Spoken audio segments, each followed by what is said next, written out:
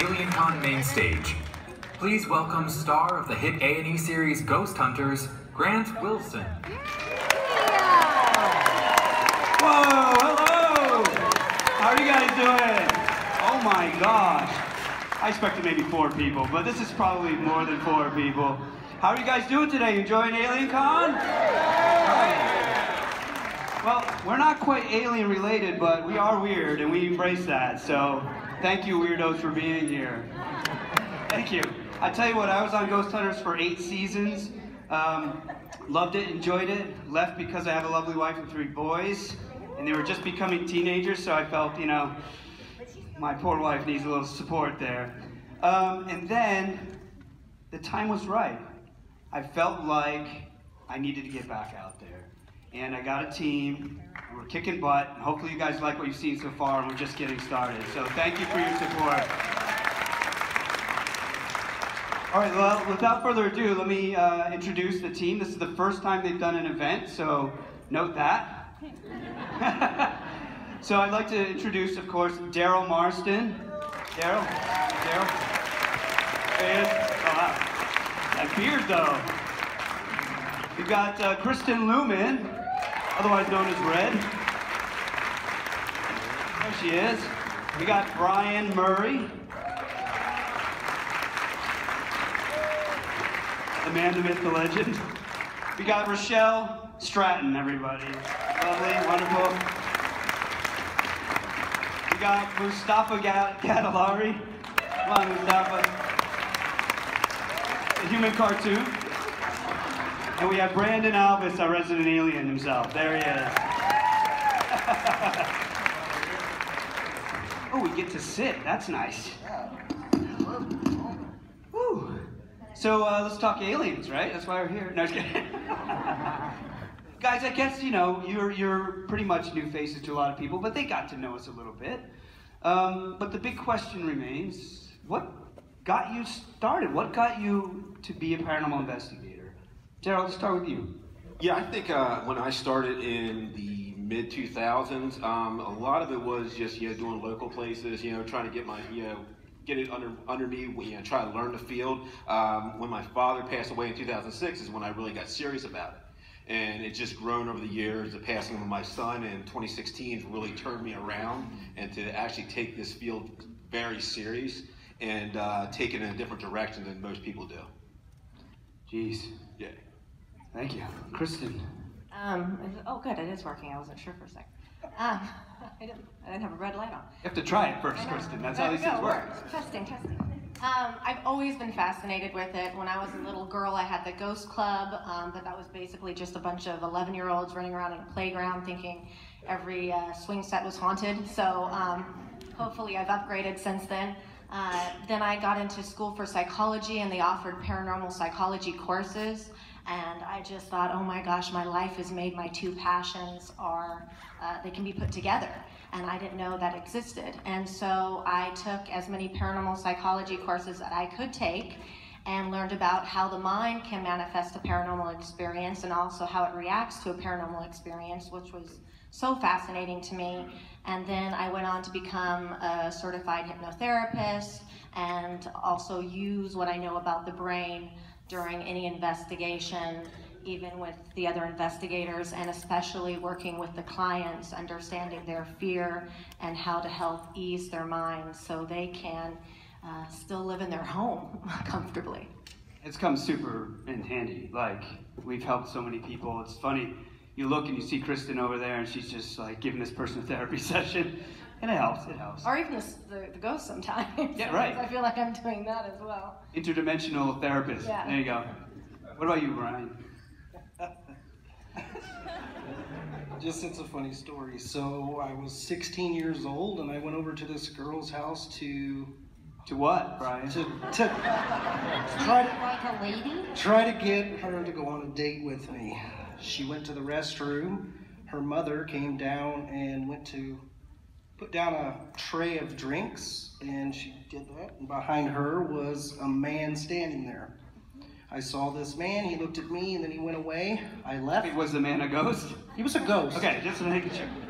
I could see. Maybe it was. No, I could see through him. He went away. I immediately left. I did. I didn't want nothing to do with that girl. To this day, I still have not talked to her. I can't even remember her name. Are you in the crowd? Did you ghost her, Brian? I ghosted her. Thank you very much. Have a good night. I liked it, Kristen. What about you, Richel? What got you into this? I like ghosts. That's it. That's a good reason. No, I had an experience when I was 8. I went to bed, I woke up in the middle of the night and seen someone standing at the foot of my bed. I told my mom and my sister about it. They thought I was nuts until it happened to my sister the next night, and then I was into it from then on out. Well, we know you're nuts, but not in that way, so. Agreed. What about you, Mustafa? Oh yeah, classic ghost horror movie story. Moved into a new house. My brother and I are in our bedroom, and we're like sleeping, and we hear all these noises coming downstairs from the kitchen. So we go down, and then we see the cabinets opening and closing by themselves, and we're like, this is awesome. And then my mom comes downstairs, and then she's like, she sees it too. She's like, boys, go to bed. And we went to sleep, and then after that, we just had all this type of like weird phenomenon in the house. And I come from a really superstitious like family background, and they're like, oh, every time they had a problem, like my dad's like, it's the ghosts. And I was like, he's like, we don't have any money, it's the ghosts. I was like, no, you just haven't worked in 2 years. You know, my mom's like, oh my God, our relationship sucks, it's the ghosts. I was like, no, you just had an arranged marriage. So I noticed a lot of this in my family. So what I would do is, anytime they had problems, I would go and investigate their homes. And 9 times out of 10, it wasn't paranormal. But there's always that one time where I was like, this is kind of, I can't explain this. And that's what got me really interested. You know, I kind of set out to debunk, and then now I'm a believer. Yeah. And Brandon, do you have ghosts on your planet? Yeah, sometimes, you know. But in 1995, I lost my oldest brother to cancer, and in 2004, I lost another brother to suicide. So that kind of sent me on my journey into the paranormal. But it wasn't until I started actively, field investigating that I started to reach out to professionals from various technical industries, medical doctors, scientists, engineers, and trying to help me remain grounded in my research and trying to, go out there and prove or disprove hauntings. So something I've been doing for about 14 years now. I call myself a ghost geek because I'm so obsessed with hauntings and the research behind it that I'm a geek. So what can I say? You are a poster child for a geek. We love you. I started when I was 15. I mean, I was actually more interested in aliens and crypto and conspiracy theories. That was my jam. And I've had many strange experiences with UFOs, aliens, and all sorts of stuff. But wasn't really interested, ghosts was just campfire stories and stuff like that. And when I was 15, I had something very strange happen. I was outside playing with 2 of my friends in the woods, and I started seeing something that they couldn't see.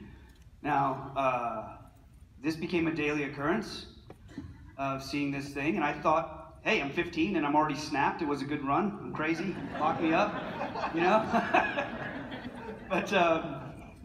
But thankfully one day, what I was seeing started to mimic one of my friends, and so I had my friend stand behind me, and I was able to tell him what he was doing for about half an hour, and that made me realize that this was really happening. I was experiencing this. I didn't look for it, it found me. And years and years and years of experiencing this thing and other things like it, I mean, it just leaves you scratching your head, and you have to find an answer. And in looking for that answer, I talked to a bunch of people and found that everybody has had an experience, or they know someone who's had a paranormal experience, and everyone's uncomfortable talking about it. So I figured, you know what, if I'm going to get answers to my own questions, I have to put myself in paranormal situations. So I would exchange comfort for exposure to the paranormal, and that's how I started getting into people's homes. And Not breaking and entering? what's that? I said not breaking and entering? No, never trespass, no. Come on. There are kids in the audience. Are there kids in the audience? I can't see. I'll make sure my filter's on. But it was funny because the very first case I did that was in a home of a stranger, I was 16. Don't tell my mom.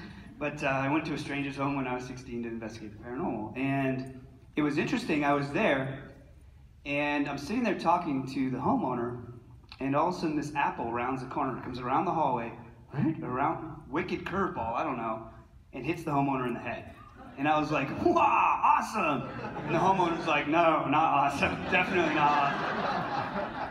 Yeah, so he was like, well, if it can throw an apple, why can't it throw a knife? Good question. So I proceeded to answer that, but I was interrupted by the fact that I heard something out in that hallway. So I thought, okay, somebody's in here playing a trick on us. I went out in the hallway, and there was this solid black mass at the end of the hallway, and it started to run towards me, and I could hear the footsteps, you know. No. They were worse than that, but I could hear the footsteps coming, and it smacked me in the face and spun me around, and I fell down. And I stood up from that going, oh yeah, this is what I want to do. No, and yeah, right? I may have been psycho, but I knew at that moment, my heart was with the homeowner. Like, I wasn't afraid of it, he was. And that's when I knew this is what I had to do. So that's what got me into it. Cool, right? Okay, so there you go. So a question we get asked a lot is, okay, but are ghosts real? Do you believe in ghosts? And to me, honestly, the answer is complicated to that. The question is, becomes what is a ghost? And that's kind of the crux of what we do. Our show is called Ghost Hunters, but as we've said many times before, we don't actually hunt ghosts. We're paranormal investigators who want to help people feel comfortable in their home. The more you do this, the more you realize that the stranger and stranger things can explain why people might think they're having a ghost. There are mental conditions, schizophrenia. There are temporal anomalies. Boy, we got stories. I don't know if you, I'll ask you questions, but we'll pepper the stories in as we go. One of the things that's important is that this team was assembled for some very specific reasons. Number one, we're in the business of basically making people feel comfortable in their own homes. So all these people, first and foremost, are very nice people. They all have experience in the paranormal, and they're all grounded, and they're all had enough free time to actually do a TV show, so that's good.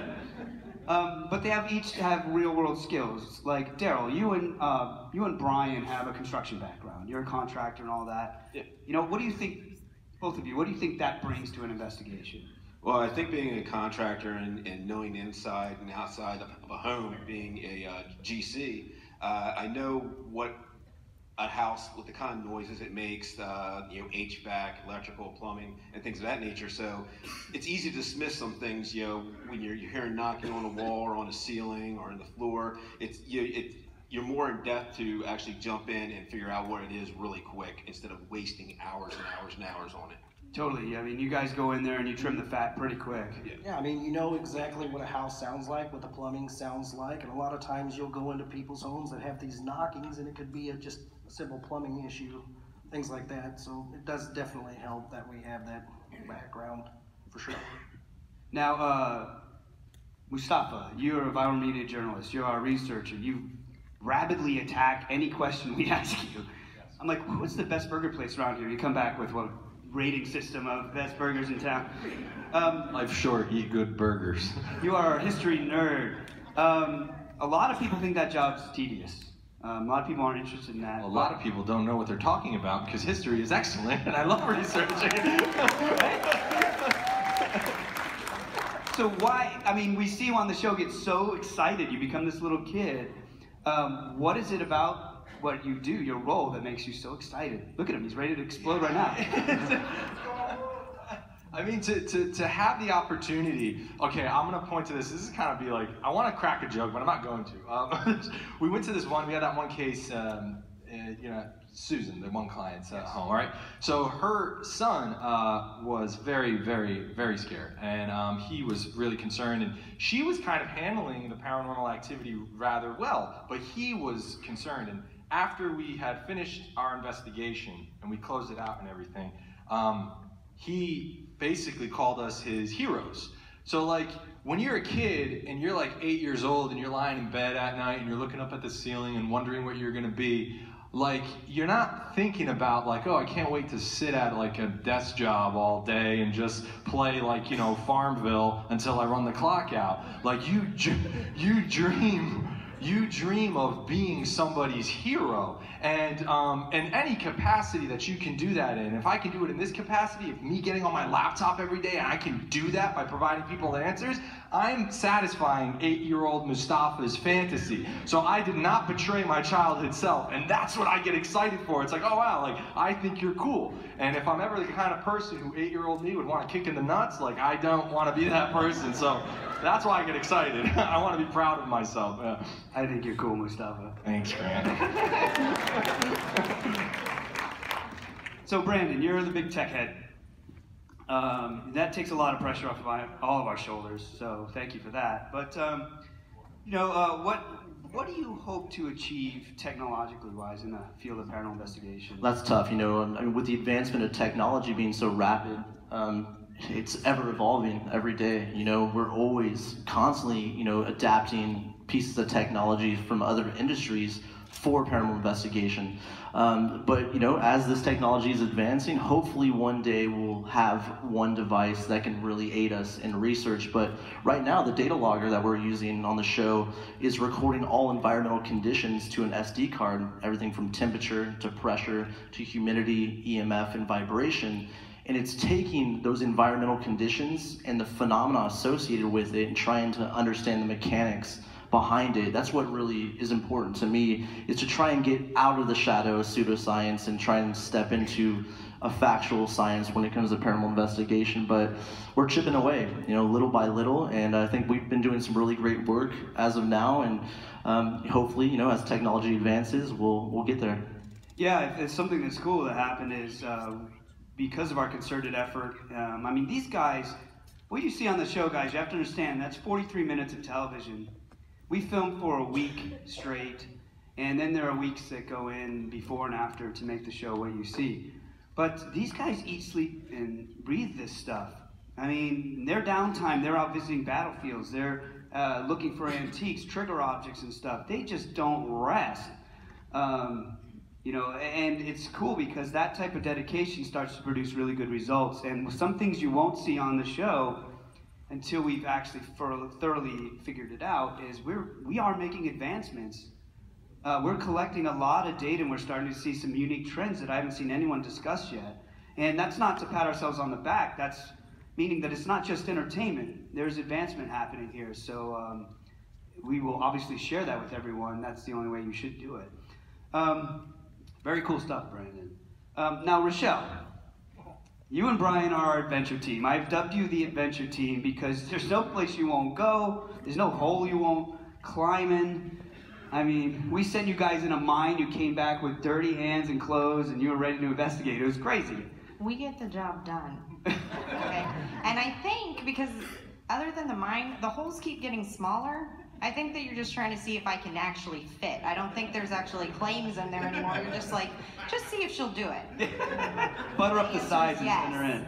I also think that they've got me with Richel because I'm kind of clumsy and they need somebody to watch over me. Guys, just wait till you see some of the stuff. Like, You don't want to spoil it, but he destroyed a whole set of stairs. That's good stuff. Anyway. yeah. Historic stairs. 200 years old they were. I laughed for like a good 20 minutes. I couldn't get it together. It was the noises that came out of him as he was doing it was hilarious. It was hilarious. It was literally like a cartoon, no joke, seriously. Best thing is Brian goes through this entire he goes through the entire staircase and he's laying on the ground and Richel goes, "Did you break anything?" And Brian goes, "Just the entire staircase." So, where do you think this desire to crawl in dark, dirty holes and it's a bad way to say it, but where do you think this I don't know how to answer that question. You guys are like fearless. Where does it come from? Yeah. Well, I think with me, I'm a mom. So if we have any moms out there, which I'm sure we do, like sometimes you don't want to do something because you're slightly scared, but the job still has to get done. And, you know, my kids scare me every single day. Just diving from one. My 4-year-old has no fear. He trusts that I'm going to catch him no matter how high up he is and just like spread eagle, runs, takes off. It's like half the time I'm not even ready. I don't know how I caught you by your underwear, like, but you didn't hit the floor, so that's good. So I think that, like, you just get put in situations, and I want to know answers so I can fight through it, because I'm a mom and sometimes you just have to do it. Good answer. And I'm also a Marine, man. We're the first ones in. Yeah, there it is, Marine. Number 5, you are God. So the You're not the dirty. one in the dark holes, though. I'll just let you know. I'm a little bit bigger. I can't get in some of the holes that she goes into. However, that's something that I like to do, man. I like to get into these areas that some of these guys won't go to. The dirtier, the smellier, the stinkier. That's what I want, man. What is wrong with you? Crazy. I started that conversation with I'm a Marine. So what is right with you? Now we know. Okay. So guys, it's been a long, crazy run so far. They are just getting caught up to all the stuff we've been getting into, and you know, I want to know what has been your favorite moment, paranormal or funny or whatever, or emotional, whatever. What has been your favorite moment so far? Chew on that one. You know what?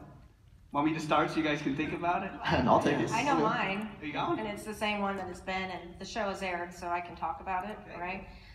Was the experience at the Pillars home with Tony when we were reaching out to what we believed was another entity in the home, and we ended up receiving his mother.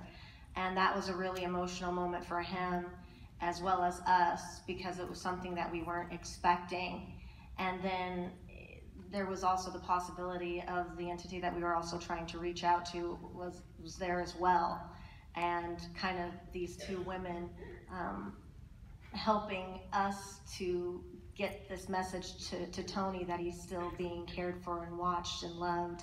And those are the moments where your heart just melts and you feel really good. The biggest reward you can get in doing this is being able to connect someone with perhaps someone who has passed away and let them know that they're still watching over them and loving them. And that was just a really, really special moment. And I think it was a real special moment for all of us. Oh yeah, Kristen, you and I were just like all tears. Kristen and I are just like, oh, and Daryl's over there patting him on the back. He's like, you okay, man? You okay? Not a tear in sight, all beard, all muscle. It's so funny. He's like, am I supposed to But cry? it's good though. More often than cry? Was I? More often than not, guys, we find that the paranormal, as much as we want it to be spooky and scary, it ends up being something beautiful, as demonstrated there. What you got, Brandon? Yeah, no, it was Madison Seminary. Mustafa and I were down in the Civil War building in the basement, and I was doing an interview, kind of wrapping up our investigation, which had been rather quiet for the most part. And you know, I was looking at our producer, talking to him, when a rock is thrown from the dark room behind him and goes right past me. But what's cool about it is there was a lot more to that than was showed on the show. There was like this gust of cold wind that came out of that dark room and hit the producer and myself. It was one of the first times I ever experienced what they say is the sensation of you know, an entity going through you. And it to the point where even like my back muscles started tensing up. I started getting sick to my stomach, but I instantly grabbed the data logger from Mustafa, and we started to record these environmental conditions associated with it, and there was a change based off of the baseline that we conducted. But what was cool is we also had motion detectors in the room behind our sound person, and she, who is one of the most calm, cool people I've ever worked with, was like, guys, the motion detector in that room's off. Yeah, it's the best is she's from Massachusetts, and then it's like, the Massachusetts came out, and she was all excited. She's like, "It's in that room over there, it's in that room over there, oh my god. She's freaking moving over there, it's wicked freaking moving, like, what? Awesome. Wicked. Turned into Mark Wahlberg for a second, I was like, what? So it was a great moment because like there was so much going on. It was a bit chaotic, but we remained grounded, and we started to collect data associated with that event. But you also had people there that are not paranormal investigators that are there to document our investigations and our experience. And they were part of it at that point, and it was really, really interesting. Yeah, and they're hard to rattle. Like, you don't really see them, like, you know, get flustered by that stuff. And what I will say is, like, it was kind of like a beautiful paranormal ballet, because when Brandon got hit, he was like, and I see it in my head like slow motion. He's like, data logger, and then I'm just like, and I put it, and then we were getting no blips. It started going off. He's like, oh, I knew it. I'm like, dude. And then we were following him. I'll never forget it. It was awesome. I think Daryl and I could talk about this last one that we did, but like, I can't tell you where it was, but for 2 nights, we did the most runs we've ever done. We did 17 total runs, and we were both experiencing a lot of the similar kind of activity, a lot of the similar claims, and we were having a really hard time trying to communicate with any of the entities there, until finally we started piecing together stuff that had happened. And it seemed like at one point, like on our last few runs, I was like, turned to Brandon, I'm like, dude, I feel like whatever's here is trying to prank us. And I started asking him, like, hey, could you prank us? Sure enough, we started getting like this weird knock that scared us like minutes later. And then we get locked in a room. And then when I'm up with Daryl, you can tell the rest. Yeah, I mean, this was just 3 days ago, guys. I mean, we just left this case. I came here. We were starting to ask some questions like, are you the prankster? Lock my friends into the actual room. We were getting straight hits on the data recorder with control questions. Actually saying, basically, it was the prankster. And he likes to prank paranormal investigators. Right, and we verify that multiple times. We're like, whoa. Yeah, then we started walking back. Nothing else was happening. Got a little flat there for a while. And we asked, hey, when we go back, you want to play a prank on us? Go ahead. So we kind of forgot about it. And we're walking down this long hallway, and all of a sudden this large, probably 3 or 4 inch long rock comes flying across the room and almost hit our cameraman. Scared the hell out of him. He ran into the room and jumped up. Me and him were acting like 2 giddy children running around laughing. Yeah, I still got the rock. It's in my bag. I can't wait to get home and actually mount on the wall. But it's amazing. It was an amazing experience. We're still giddy about it. We were talking about it a while ago. It takes a lot for Daryl to get giddy. So that was a big moment. Nerds. The thing that's nuts about that is Brian and I were down in the location they got locked in. Yeah.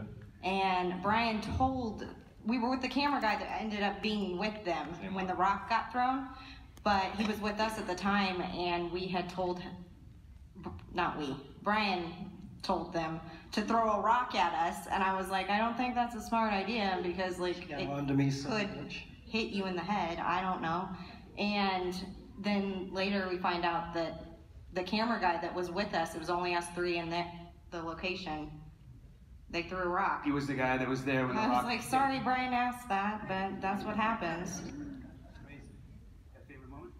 Absolutely. Madison Seminary. So I always think that I'm kind of like a tough guy, and if these guys got into us, in a situation, I would be that guy that would go get them and make sure they're okay. I'd put myself out like that because I care about them. Well, there was an instance where Richel, she's my best friend, so listen. She started having some of these things. It got very emotional for her. She was actually feeling like, she was getting some pains. And the same thing that was happening to Brandon downstairs. at the same time yeah. when he was downstairs. So the validation. I don't like seeing that. I couldn't take that, so it's an awesome song. Hello? Anyways, I couldn't take it, so I asked, the entity, or if somebody's harming her, do it to me. From that point on, it got more emotional than I've ever been on any investigation. I was out of my element, man. I was starting to get a little angry seeing that. And when I was doing that, it affected my investigation to the point where I knew I had to get out of there because nothing good was going to come from this. But the part I like about it the most is that every single one of these guys here took care of me after that. Grant took me out, every one of them. And for the first time, instead of being the guy that I thought was the big tough guy, I wasn't at that moment. These guys all picked me up and made me feel, like I was part of the team again. I thank each and every one of you for that. You did the right thing, man. I don't even like watching that part of the thing because it still gets me. I'm sorry. Like in the Marine Corps, I had a team and I wanted to make sure those guys were good. And at that moment, I even said, I called these guys my squad. I did. You did. Because I felt like they were also just as brother and sisterly as my Marine Corps unit. So again, thanks. Thank you, Brian. Thanks, Brian.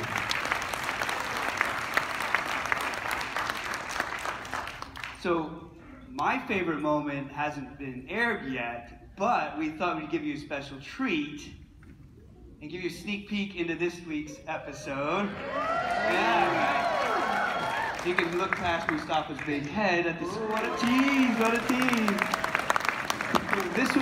This is in Indianapolis. It was a German cultural center back in the day, and they still use it to show, have concerts and show movies and things like that. And we had been investigating, Daryl, Kristen, and I had been investigating, really trying to reach out to the entities, and we just weren't getting anything. And in my mind, we even played music from the time period, German music from the time period, recorded in the time period, not getting anything. We used German translation software, nothing. And then day 2, as always, kind of wake up with that epiphany. I've got messy hair on my iPhone, like, I got it. that great Scott, Eureka. I felt like this place was a cultural center, so we needed, if we were going to get any intelligent entities to come out, they needed a real performance. And so if I was walking through that place and I heard classical music, I'd poke my head in. If I saw it was coming from an iPhone, I'd leave. But if I poked my head in and there was a string quartet, now I'd stay. And I've been a musician most of my life, ever since I was 14. You're a musician too. And music to me is like concentrated liquid emotion. And I couldn't think of any better way to reach out to these entities. And I'll tell you what, those guys got on stage. The only light in the room was that ghost light on the end of the stage. And we had all the equipment out, we were all ready. And they started playing. And you could feel it. All of us had chills and goosebumps. I mean, tears in your eyes, it was emotional. And then, spoilers, it worked.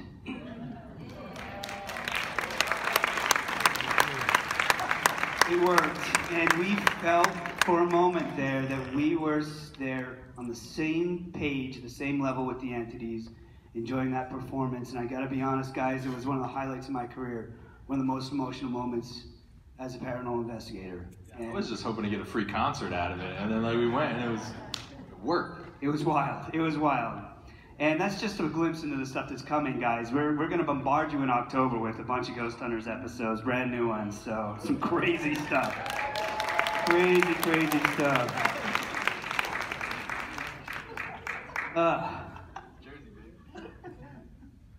Guys, what would you say is the biggest, just give one, your biggest misconception people have about paranormal investigation? Because there are a lot of shows on TV, and we do things very differently. And I think that's because there are a lot of misconceptions people have about the field. So whoever's got one. Daryl, you want to start? I believe people who sit at home and have never done it before think it's easy, but it's not. Especially what we do, being on the road so much, away from our families, traveling from airplane to airplane to car and to location to location. It's a lot of work. I mean, there's literally 99% of it is work, and maybe 1% of it is just, having fun. Another one is that we only investigate in the dark. That's completely not the case. And, when we do investigate at night, it's because we're cutting down on contamination. During the day, there's a lot of traffic, a lot of people coming in and out of these buildings. So we want to cut down on that contamination as much as possible. But more than 75% of our investigations take place during the day, with the research and talking to eyewitnesses and really trying to get an idea of the building and how the phenomena is taking place. So we're not always in the dark. I would say everything's a demon. Most instances it's just kind of a normal everyday person, like a slob like me and Brandon, just whatever it was. Brandon's like, speak for yourself. But I think it's just, in most cases, just regular everyday people. You gotta think the entities aren't always bad. I mean, think about the thousands of people you've come across in your life. How many of them have tried to physically harm you? From the guy who sold you your coffee to, your school principal. Well, maybe if you had a bad Or principal. to a room full of people staring at you on a stage. Yeah, exactly.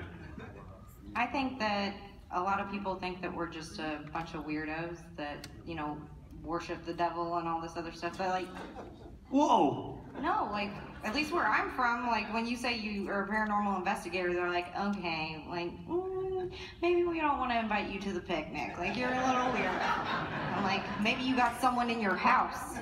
I'm just saying, I saw them. They're not alive, by the way.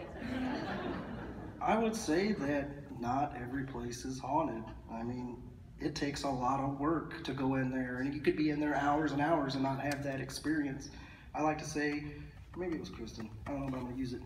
It's like fishing, you know what I mean? That was me. Okay, it was Richel, whatever. Literally, you could be in there hours and hours and not get anything, but that one time that something happens, it sticks with you, and that's what keeps you going on. You know what I mean?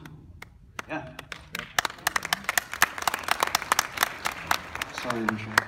Banking on what Brian just said, yeah, sometimes you don't get anything, and I think people expect that you're supposed to right away. And if you think about it, the people who have the most experiences are the ones who live in the home, the ones who are calling you to be there, the ones who own the building. Because just like humans, we feel more comfortable talking or showing ourselves to someone we feel more familiar with, right? And I believe it's the same with entities. And so a lot of times during our investigation, we will bring in the homeowner or the building owner because we're hoping that is a familiar face and will create some comfortableness during the investigation that provides us more accessibility to that communication with the entity. So I think that is a big misconception that we go in there and boom, right away something's going to happen. I think it's important to try to make a relationship or build a relationship with an entity to have that communication. Yeah, for me, I think it's a little combination of all of this. It's just that it's just not what you think. And you know what? I've been doing this for 30 years. To be honest, there are no experts out there. So be careful. Everything you read, see, and hear, including what we say, take with a grain of salt. Forge your own path. I mean, if someone says they're an expert, a paranormal expert, don't trust them. It's just not true. We don't know enough about it. Just people have experience doing it. And I tell you what, some of the experiences I've had have leave you with more questions than when you went in. For example, let me give you an example. We were on an investigation. I'm getting up for this. What are you doing? No. Are you going to? No, I have to demonstrate. We were on. I'm not going to break dance. Relax. We were on an investigation in Connecticut. It was myself, another investigator, and a trainee. This will give you an example of just how much we don't know what's going on. We were investigating, and we walked into the doorway of this bedroom. And in the doorway, in the bedroom, there was some space, and then a bed with the headboard against the wall. Then beyond that bed, some space, and then the wall. And so we walk in the doorway, we look, and between the bed and the far wall is this shadow figure. Our trainee goes, nope, and runs downstairs. So she was gone. Poof. And then the other investigator and myself walk in the room. I walked around the bed, and I put my arm through it a few times. And it felt a little staticky. I'm like, this is cool. And then the entity ran around us, out the room and down the staircase. That's pretty cool, right? Ghost, right? It's a ghost.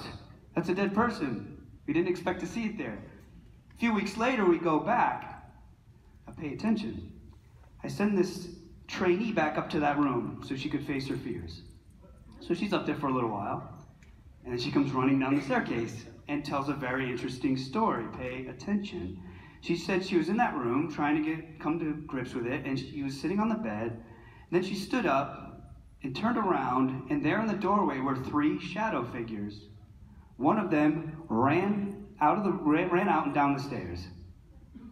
The other 2 came in the room. One walked around the bed and passed its arm through her a few times, which freaked her out, so she ran around them and went downstairs. Now, she had no idea what happened in there a few weeks prior. Does this sound familiar? Yeah, I had to tell her, like, that wasn't a ghost, that was me from 3 weeks ago passing my arm through you. It's a temporal anomaly. Strange stuff like that. So, again, what are we dealing with? We don't really know. But all we know is that dead people is about 90% of what we encounter, and it makes a lot of sense. You interact with them, they react. You can strike deals with them, not like shake the hand of the devil deals, but like you can set up arrangements. We had a case where this couple, the husband was away for 6 months out of the year, building skyscrapers. And when he was gone, there was this male entity in his house that made his wife feel very comfortable. She would open doors for, it would open doors for her, let her know when people were approaching the house, things like that. But when he came back, it would slam doors on him, push him off of things. It would make him so uncomfortable to sleep in his bed because this guy was staring at him that he had to sleep on the couch. You know what I mean? Not like he's paying rent. That's messed up. No. Get the hell out. So the guy was a construction worker. He's not burning sage and talking about crystals. I mean, he's a construction worker. So he was like, what do I do? I don't want to kick it out because my wife is comfortable when I'm not here. But when I'm here, I can't sleep in my own bed.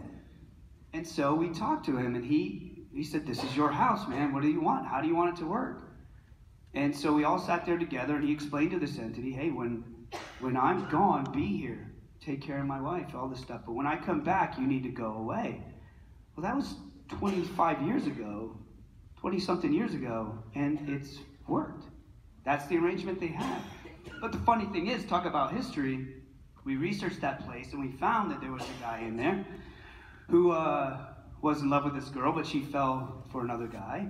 So he killed her, killed him, and then killed himself. And we found a picture of the woman, and it was a spitting image of this guy's wife. That's what makes us think maybe they're people, you know what I mean? So we treat them like people, we treat them with respect, rather than the monsters that we see in movies, and it works. Crazy, right? What the heck is a ghost? So we've been babbling for quite a while now, guys. We have a couple microphones here, I think, or we have a microphone here. If you have questions, please come ask. We'd love to answer them. Just keep in mind there may be kids in the room, so keep them appropriate, okay? Yeah, Richel. Yeah, Richel.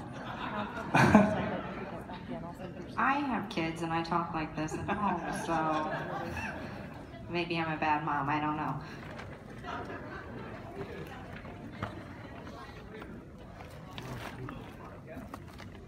All right, hit us. We're ready. All right. Here's a great important question when you go something.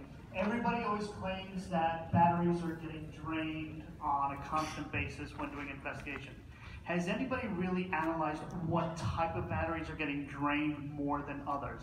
Lithium ion, alkaline, hybrid, has anybody figured out a statistical analysis of why that might be? And one other question.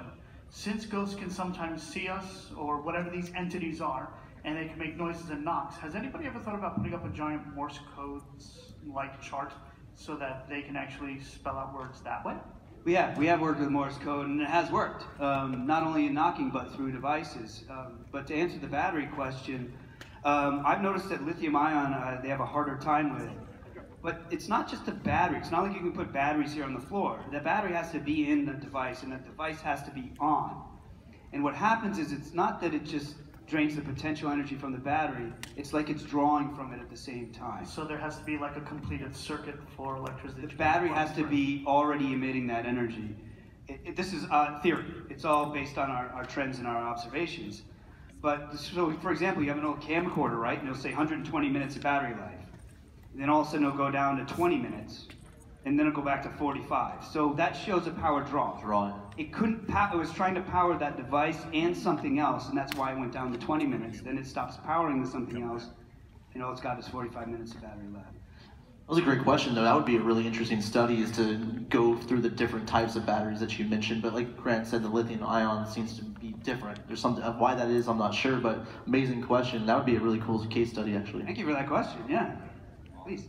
My name is Sue. Hi, Sue. Hi, Sue. I have a two-part question. First of all, I understand that when you see shadows or rocks get thrown at you or things like that, I mean, you're obviously in touch with an entity. But how do you know that an orb or something like that is really... something paranormal? Yes. And the second part of the question is, the machines that you use that are somehow indicative of a spirit or something or paranormal being there. How do you know that those are really accurate? I'd like to know more about the machines. Just because the machine says it's there, how do we know the machine was not made to do something else? So. That's a very great question. Yeah, no, so obviously we have to go with what we, you know, with us on Ghost Hunters, we don't use devices specifically made for paranormal research. We try and stay away from that stuff because a lot of times they say entertainment use only on the bottom of them, so I'm just saying.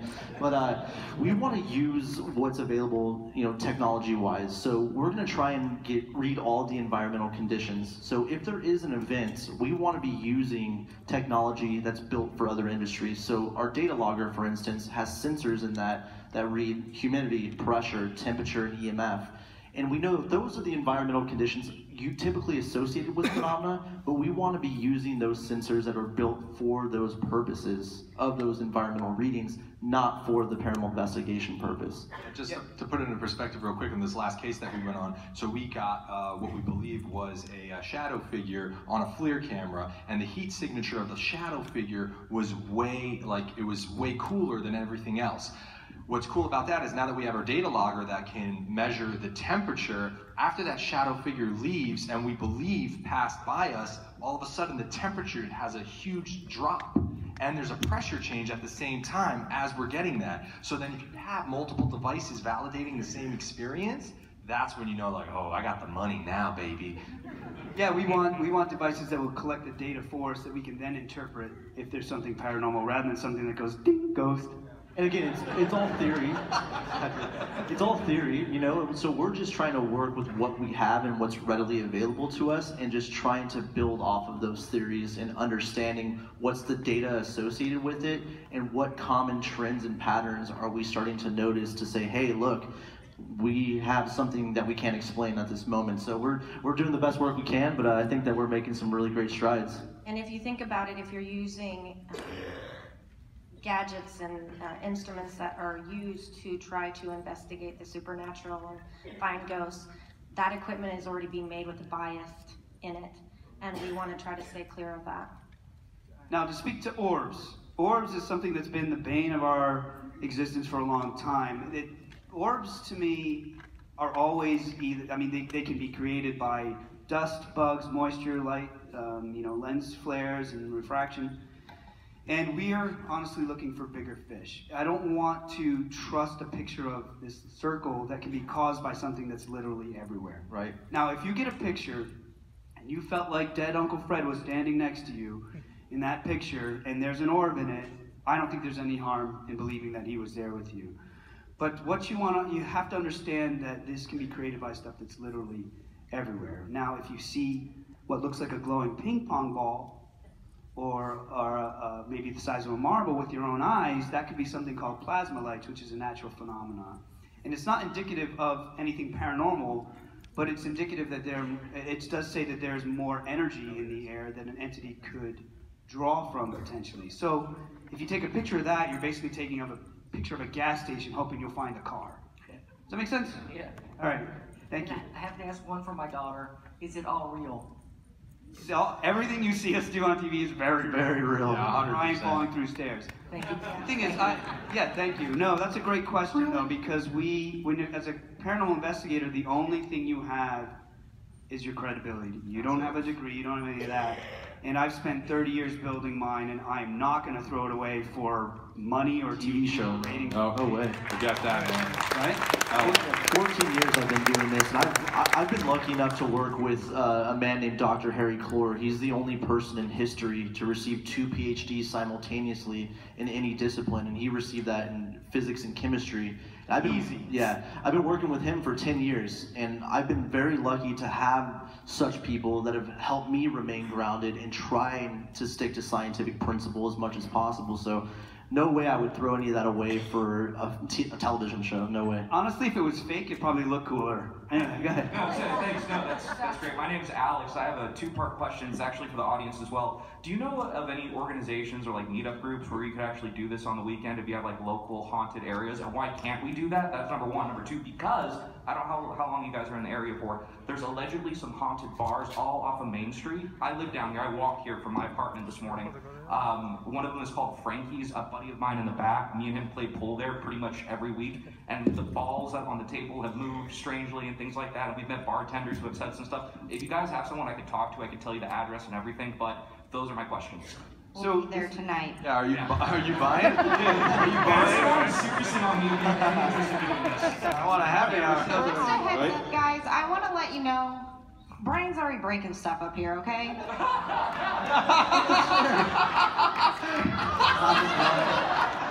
Can't take this guy anywhere, man. You see what I have to deal with? He's lucky he's a nice guy. So as far as that, like if you want to try this, get online. There are a lot of places, a lot of groups and companies out there that run events. Yeah. That you can go. So you can go and investigate places like Penhurst Asylum or Eastern State Penitentiary or whatever, these places. And so you go in with a bunch of other people and you can get a feel for it. Now there are also a lot of groups in your area. If you just put in your city and paranormal investigation team, or you go to the Taps Family website, it's Taps Family. Just type that in and you go to the website and it's a list of respectable groups around the world that can come and help if you think you have a problem in your home. That's where I would go first. Okay. If you just want to do it for kicks, I would look for one of these events. Yeah, definitely. Okay, thank you. Thanks, man. Yeah, awesome. Yeah, man. Thanks. Hi, my name's Avery, and to Mustafa real quick, I get the whole history nerd thing. I was just accepted into a college 3 days ago to get my bachelor's in history. Congratulations! I get the history thing, but my question is, do any of you guys believe that there could be an entity or a phenomenon strong enough to enter somebody's dreams? Yeah, so that's a good question. Dreams is a huge area. Like we know this, right? But there are people that I've interacted with that they'll dream and then they'll have dreams that are very different, much more vivid, much more lucid, where they can control what's happening. And they'll have these dreams, they'll remember them, and then the next day or so that they'll see that happen. So when it comes to dreams, only you know it well enough. The other thing is, think about it. You have to take it all with a grain of salt. Really, really big grain of salt. But if you think about it, theoretically, you're in the most relaxed state you'll ever be in, right? So a lot of people spend time meditating, trying to reach this state while they're awake. And during those meditation times is where people get this information or contact or insight from other people. So if you're having a dream and some loved one comes to you, or someone you don't like comes to you in a dream, just don't be afraid. Like, pay attention, because it's probably something from your subconscious speaking out to you. So listen to it, but try to separate that person from it. So if you have a dream and I come to you and smack you in the face, like, don't blame me for that. That was your subconscious. Okay, everyone hear that? Thank you. Thank you, all right. Just so you know, basically our dreams are our subconscious mind speaking to us. It's just in a different language. And I work a lot with my clients with dream therapy because it actually helps me to understand really what they're feeling from their dreams. Now, we are in a different level of consciousness. Can someone reach out during that different level of consciousness? I've had a lot of times where I've taken people in meditative states and a family member has come to them and they were healed because of it. Their emotional stability came back, and I'm not going to say that that person wasn't visited by that loved one. Perhaps they were, perhaps because in that state it made them more accessible. And that's really, what I'm doing here and what we're all doing here is that's what we're researching. How much of that is manifested from the mind and how much of that is actually coming from this other world or this other place.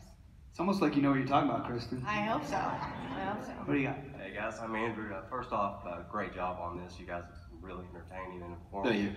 Thanks. I got a two-part question. First off,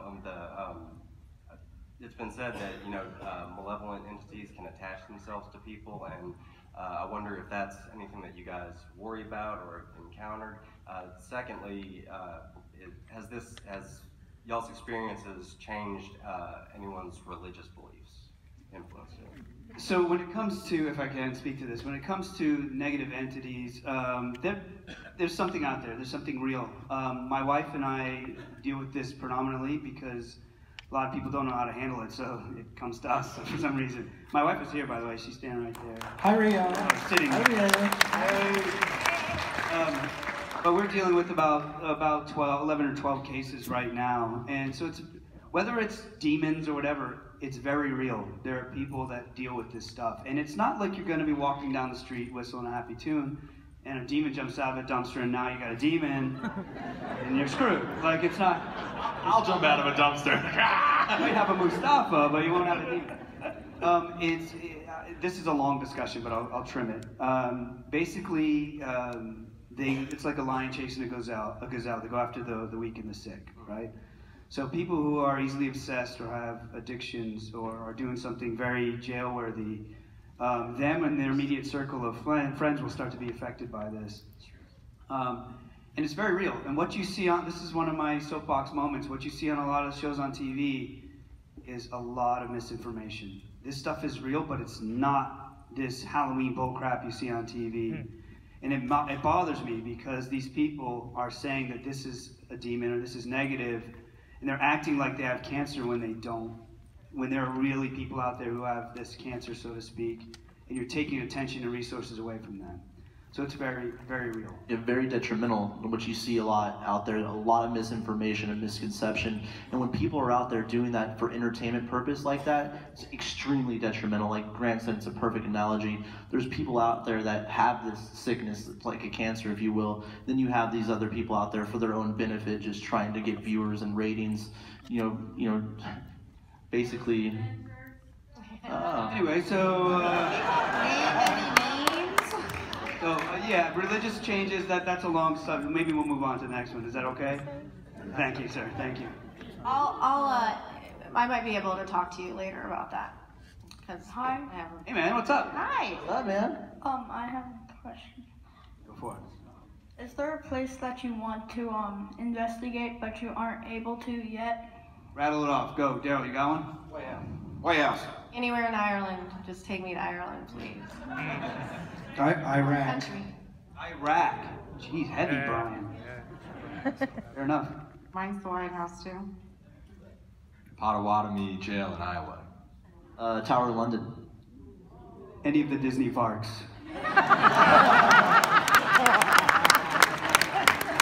Thank you, bud. Hi, my name is Briley, and I have a question.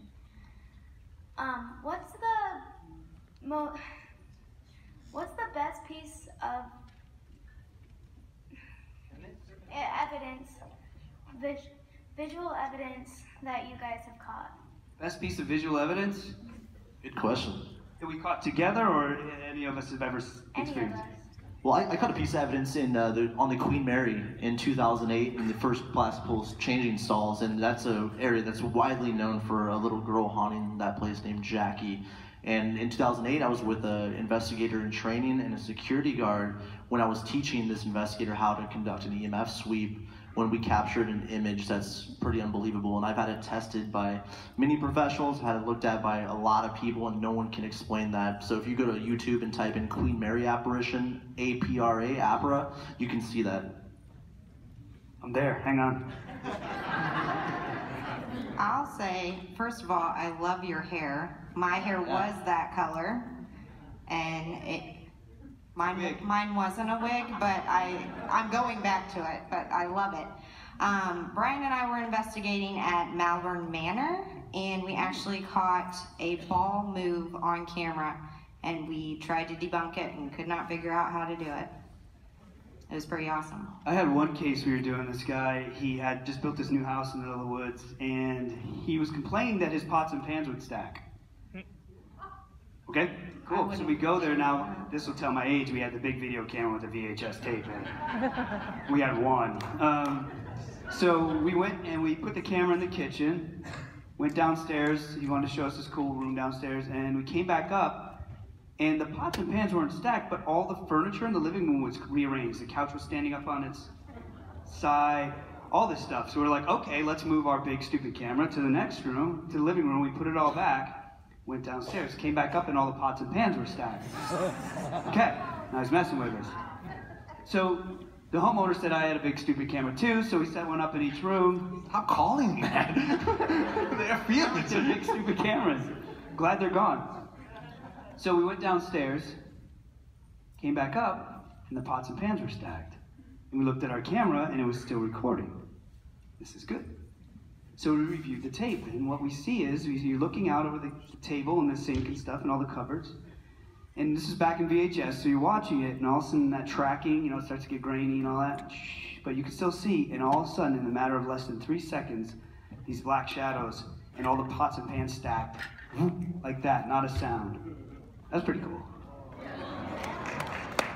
Oh yeah, spooky.